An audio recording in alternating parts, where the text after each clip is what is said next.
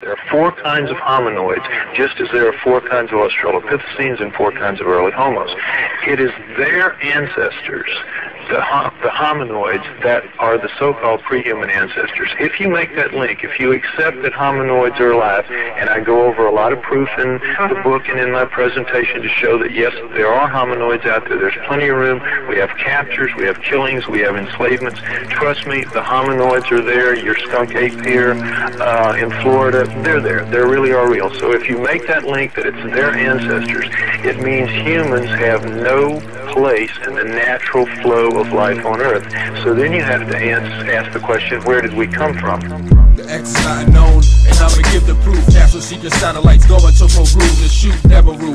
Mesopotamians already describe how human race was mixed with aliens. Anil Anish is more like the epic of creation. Nibiru stands for the Galactic Confederation.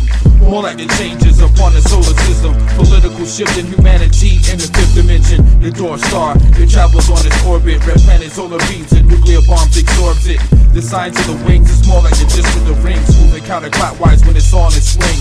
Now everybody's saying we're visiting a glimpse of hell. We're only feeling the effects of 2012. Well, just to know a solar system, we are not alone. You know what's gonna be on when Planet X comes home. The Sumerians, the first great culture that we have on the Earth 6,000 years ago, right out of the Stone Age, possessing over 100 of the first that we attribute to a high society. They're the very best of the ancient cultures, preceding and better than the Egyptian, Greeks, and the Romans. In their writing, they said that there's another planet in the solar system that they called Nibiru that was captured and moves like a comet in a 3,600-year orbit.